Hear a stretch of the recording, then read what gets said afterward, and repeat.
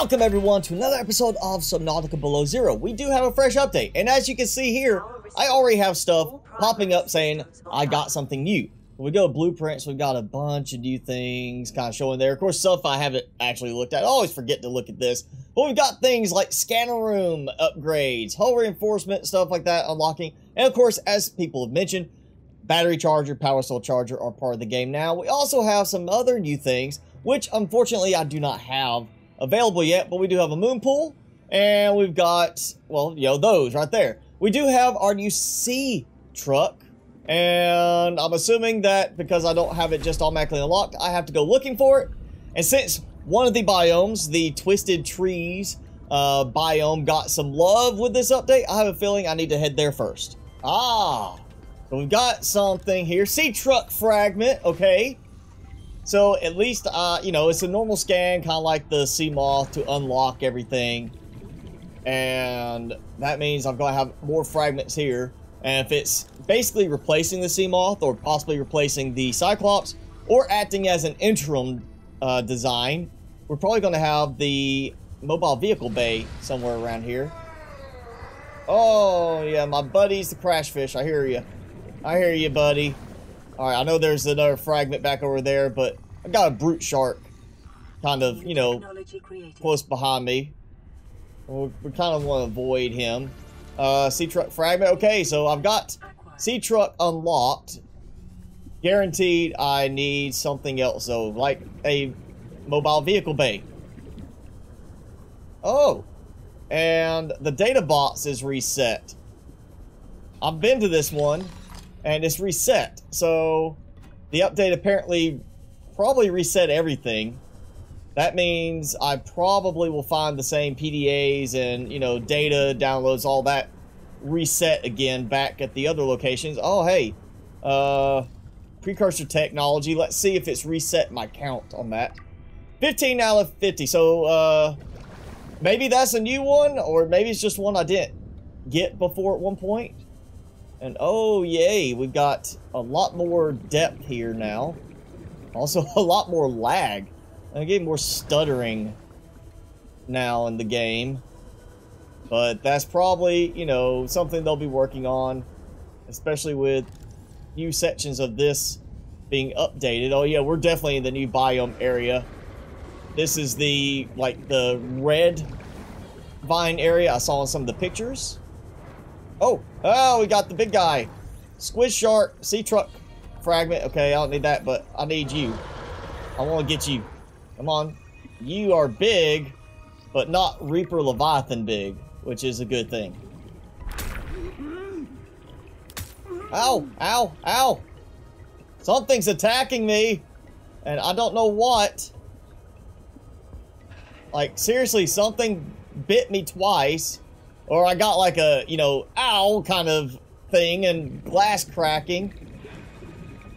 So either I'm like taking a negative effect from pressure now. Oh, or it could be that thing. Oh, get off me. What was that?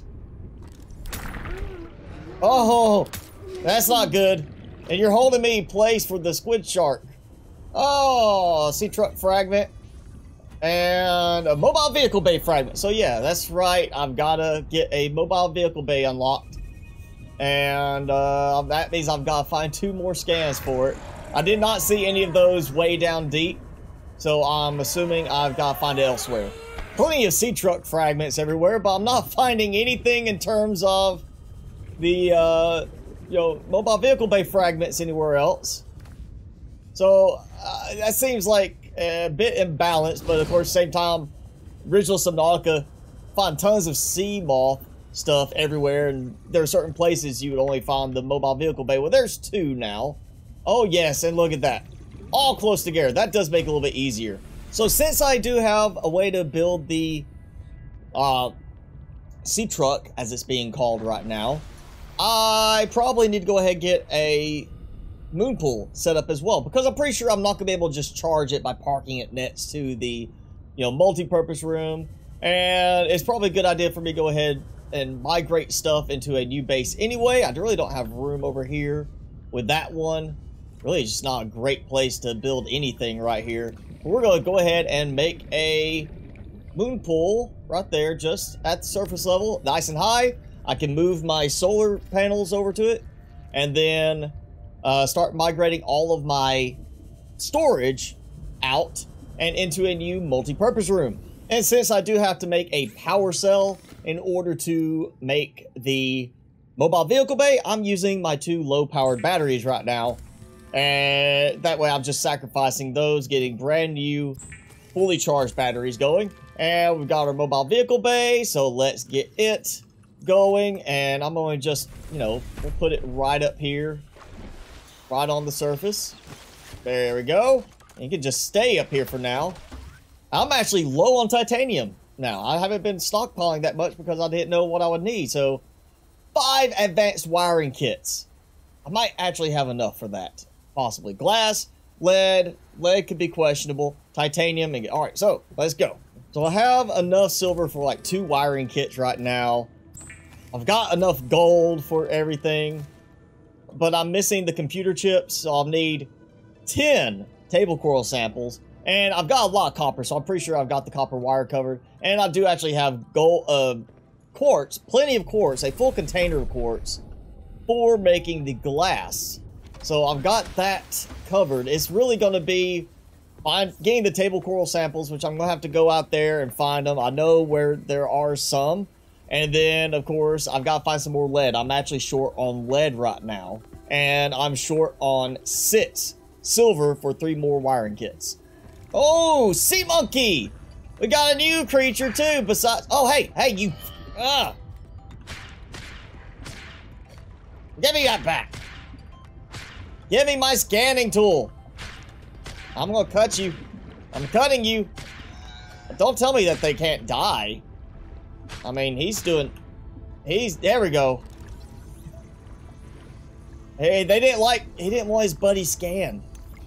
Where are you going? Now, I did hear that they have, like, nests, and they'll carry stuff back, so if you follow them, you're supposed to be able to find maybe a good stockpile of supplies, but I don't want to waste time on that right now. I need to get other stuff going. Ooh, sea monkey nest roof. So apparently I just stumbled across the sea monkey nest. They're swimming around looking for resources. So I'm setting up a new multi-purpose room attached to the moon pool with 3 solar panels because that's the only power option we have right now. So that should get me at least enough power going. And while that's deep, that's a little bit deeper. That's definitely deep enough. I'm going to put my hatch over on this side, and I need more titanium again. And what I'm gonna do is I'm gonna start working so it'll make it easier for me. I'm thinking, because this is shallow, we'll come off of here with a scanner room. Haha! All right, table coral samples. Enough. Yes. Oh, let's eat that. Now I'll have to go back. Let me just see if there's anything else I might need right here. So I've got a weird thing happening with my table coral samples now. It's dropping them even when I pick them up. So I picked up another 4 because I was short 1, which I need to take with me. And you see it goes in my inventory. You can watch it just drops right out in front of me like I didn't grab it. And so I needed that to make, I think it's 1 more computer chip. Or was it? Okay, yeah, I need 2 more. I need gold. I'm still short gold on this. I sacrificed the 1 gold I found so I could finish my scanner room. But you see it just drops on the ground in front of me. It's so weird. It did that when I was collecting it too this last time. I picked it up and I saw the pieces just fall like they fell out of my hand, which was so odd. Okay, so public service announcement. Do not do like me and forget to save because my game crashed completely. I lost everything. So I have now doubled the amount of work I was doing earlier so I could get this back to this point and just to get the first piece of the sea truck made. So yes, make sure you save because this update has definitely introduced a lot of performance bugs as well as the bugs with certain items like the table coral samples. So it's definitely something to be a little bit more cautious about and save often. But here we are, we have a sea truck. And it's definitely a little bit more modern or, you know, space age type looking than the sea moth. little propellers on the side. We've got a power cell that sticks up, and well, it says a power cell here, but I don't see a power cell sitting there. And then we got this attachment thing, like an umbilical thing here, which is supposed to be modular, so you can add pieces to it, so you can't just build in it. And I did have to rebuild everything here, so I am short one multi-purpose room like I had. Whoa. Okay, that's interesting. And look at that. Alright, so there's a bug with the scanner room screen, because that's the scanner room, and apparently there is a backup camera, probably to help with the fact that you're backing up to a modular piece and connecting it that way. Let's go ahead. It's very quick, very fast. Boom. Haha. And it didn't take any damage, so that's good. This makes me feel almost like it is meant to replace the sea moth in a way. Give you basically not something that goes between sea moth and Cyclops, but more of a replacement for the sea moth that lets you expand on it and make it into something that leads up to the Cyclops kind of thing. Okay, I'm going to just kind of park here next to this little spot for now, and let's dive again. Oh, 2 more fragments. Okay. Oh yes, fabricator module fragment. So maybe this is another one right here, and I hear something like kind of hissing at me. Storage module fragment. Oh, I still want to read the text, but then there's something like, it's like a snickering type of almost laugh behind me. Storage module fragment. Good, so I actually have storage. That definitely makes me feel like I can't build inside. Like, I'm not going to be able to say, here, throw a locker in this. More lithium, diamond. I'm grabbing all this stuff as I find it, because I'm sure I'm going to need it. Alright, fabricator module fragment. So at least we know we'll be able to make stuff while we're on the go. And this is going to finish that off and unlock it. There we go. Yep, okay. Can I find anything else out before I have to go back for some fluid intake? And storage module fragment. No, no, no, no, out. Whoa, whoa, whoa.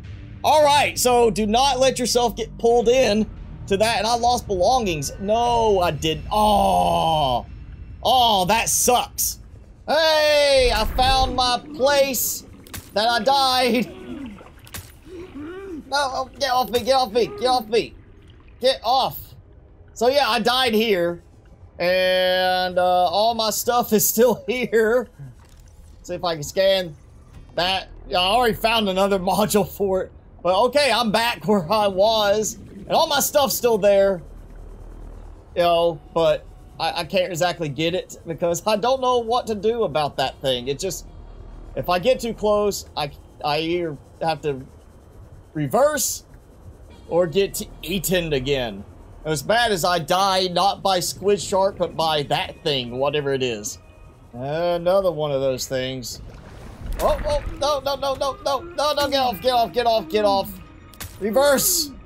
Yeah, I do not like that.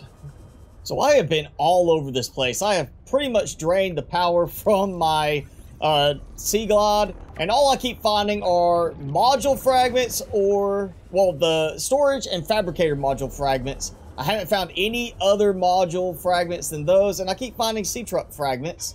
And the game has crashed again on me. So this is becoming a very difficult episode. Definitely the most difficult episode so far of the game, because I'm just running into so many issues. So just getting inside, it knocked me off the little ledge here and into the water. So it's a very buggy update. And I still cannot heal and do repairs to this thing while it stops. Seriously? Oh, I can if I get to the back of it. Okay, so I've got the option to build the modules here with this on the, mobile vehicle bay. So I need more lead. Plasteel ingots. I don't think I've actually had to build anything with the plasteel ingot yet. Okay, so I went ahead and added another multi-purpose room. And I'm already starting to get leaks, which are very, very badly implemented right now. Also, it caused the lights to flash. Like, not lightning flash, but like on and off type flashing, but I don't know how well that translated on the recording. And you see, yeah, it's springing leaks in the same spot. So, oh yeah, see, lights are flashing on and off like I'm getting power flickers, which is a nice touch.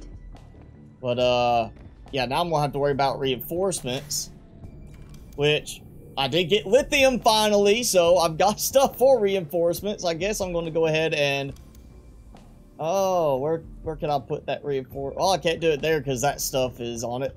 We'll do it right here because I'm not building any window there. I know that. Okay, so I can only afford one of the modules right now. And while I would like to be able to make stuff as I go, I think the storage module is a lot more important right now because I can bring stuff back. So we're going to make the storage module. And since it's over here, I'm assuming I'm not going to drive it over this way. And that means I've got to come here and get this. And I'm also thinking about the fact that obviously I cannot dock this with the modules necessarily attached to it. It also seemed to have bugged because it stopped charging. I just noticed that it stopped charging. Maybe something to do with me repairing it. Alright, let's do this. Alright, so backup camera. Oh, good. It didn't make me have to get that accurate. It actually, like, oh yeah, automatically locked. And, okay, it does not let me out right now. It doesn't just dump me into the water.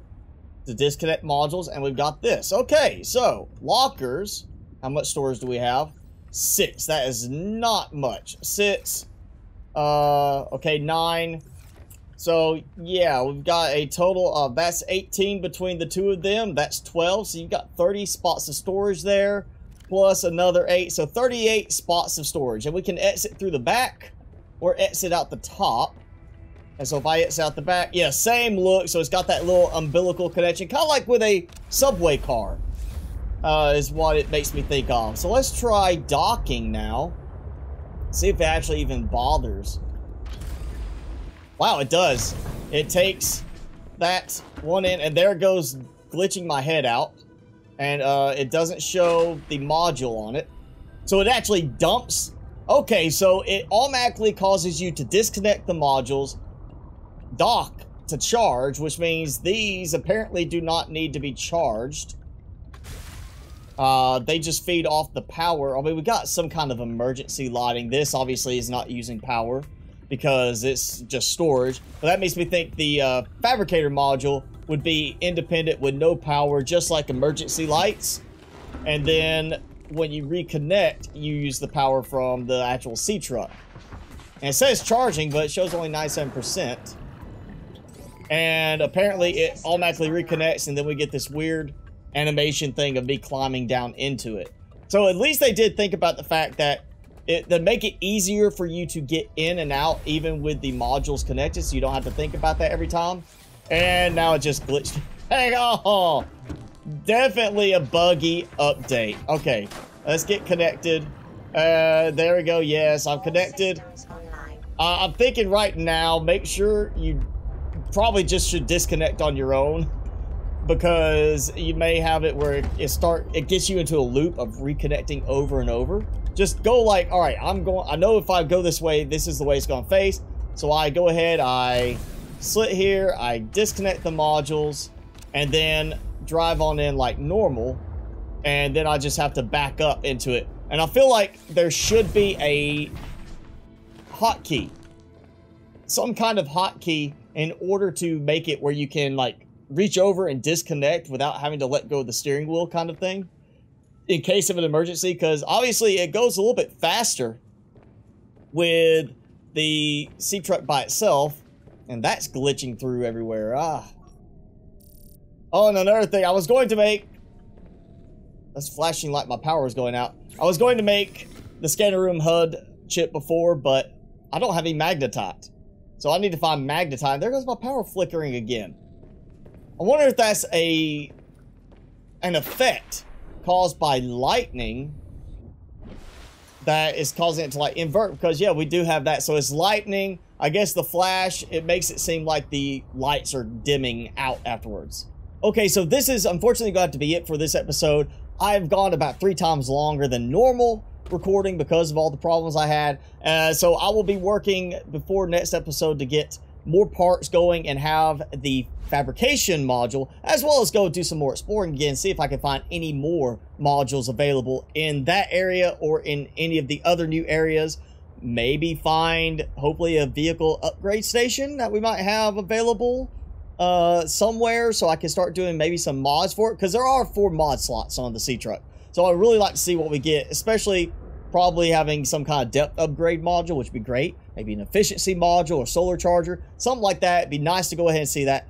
But I also need to get some battery charging going in my base, so I've got to go get some supplies. But that is it, like I said. So thanks for watching this episode. If you enjoyed it, be sure to hit that like button, leave me a comment below, and hit subscribe if you haven't done so already. As always, I'm your host, Mr. Spicy. Thanks so much for watching. Be sure to keep it spicy this week, and I will see you in the next video.